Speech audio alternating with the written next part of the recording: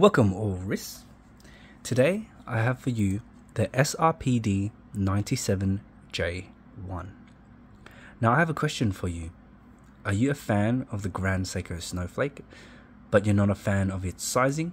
Might be too big, might have too long of a lug to lug, or maybe you are a fan of the Grand Seiko Snowflake, but it's not quite in your price range. Well, this here is a great alternative. As you can see, it has that nice white textured dial and a blue seconds hand, similar to the Snowflake. But if you have a look at the indices, they are finished as well. And the indices are so unique. It really glistens in the sunlight, and the blue seconds hand really pops in under different lighting, especially in the sunlight. So like this, you can't really see it, but when light shines in it, look at that. The blue just shines. Now, this watch, it's around a 38mm case, I believe. And if you have a look on the wrist, I have a 6.5-inch wrist, and this is how it fits. Now, it's not fitted to my wrist. This is actually my partner's watch. I purchased it for her birthday, so it's sized to her wrist, but I could definitely wear it on my wrist. And let's be honest, I bought it for her, but really, it's so that I could stare at it. And I'll put it on my right hand for you left-handed folk. It's a bit snug. She has a really small wrist. Here we go. Look at those indices shine. Alrighty. 1 second, just taking it off my wrist. Alrighty.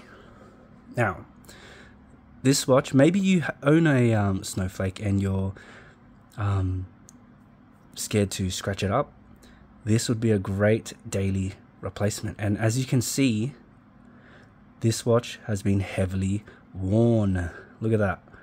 Look at all those battle scars, scratches, dents, you name it. Look at that. But you know one thing that hasn't been damaged? The crystal.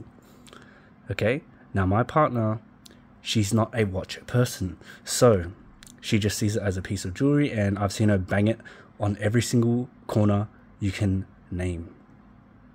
So, I mean, she likes the watch, but look, she wears it, you know, doesn't really pay attention to it, but look, it still runs great.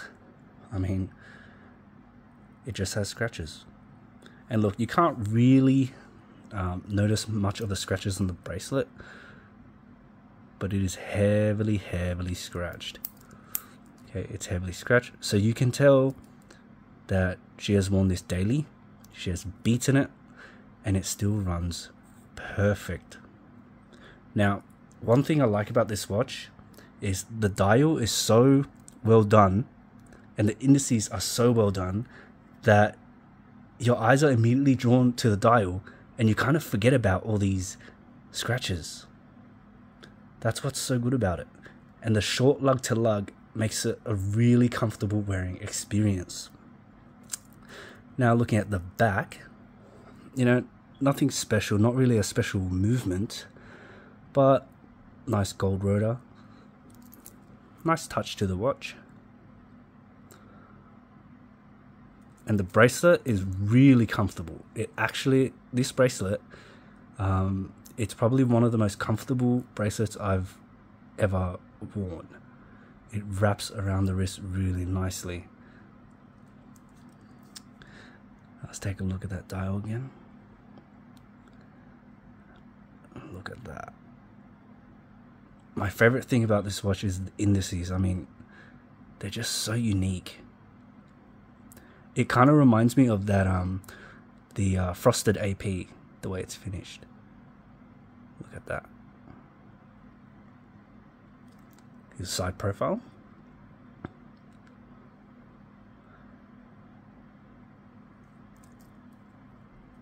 With the crown.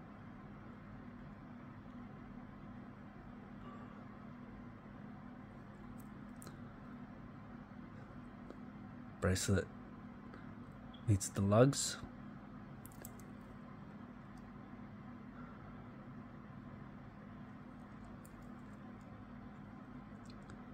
But man, that dial.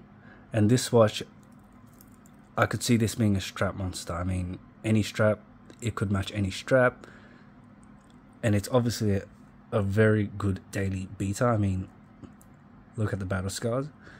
Now, I think this has a 30-meter water resistance, if I'm not mistaken. Let's try to find that.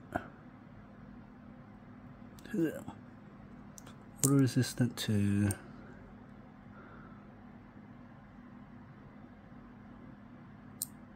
Well, I think it's about 30 meters. And so my partner has soaked this under a tap, drowned it while cleaning the dishes. I mean, wore it in the heavy rain. You could just drop this underwater, like for example, if you're just washing the dishes or in the sink, and it will be fine. I mean, I know a lot of people think that 30 meters of water resistance is a bit low, but I mean, it's been battered, bruised, it's been put underwater, and it's still fine. If you're just using it for daily use, obviously not diving, it'll do just fine. And I mean, I think that dial and the indices just makes you forget about its flaws, really. I mean, it's a great watch. Great little watch. Wears absolutely amazingly. I mean, look at this. It's just so nice, especially in the sunlight. I mean, I can't emphasize it anymore. It just looks amazing in the sun. Grab more of that texture for you guys.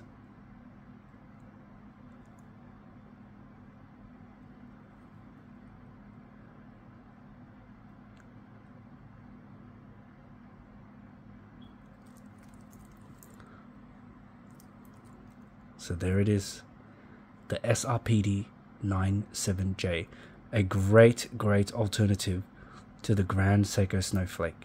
You know, it kind of gives you that Grand Seiko vibe with those, you know, how they focus on their dials and that blue second hand. It's just a great watch overall. Thanks for watching, guys.